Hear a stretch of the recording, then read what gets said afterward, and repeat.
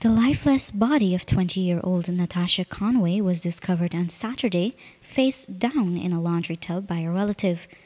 The deceased woman's cousin, Donna James, related to this newscast that Natasha visited her Ferry Street, New Amsterdam home on Friday and spent the night. Saturday morning, one of the woman's daughter made a shocking discovery. To me, like she was going toilet because she get on all she clothes and everything. Because it's the way she going by the toilet side. And like the thing, the fits knock she and she fall in the beaky. Natasha lived on the streets most of the time after losing her parents.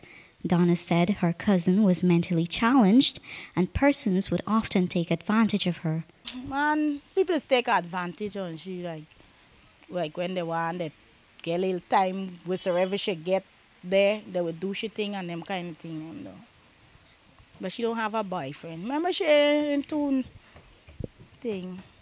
Donna added that Natasha was sick and suffered from severe seizures, but was being treated at the New Amsterdam hospital. She was HIV positive.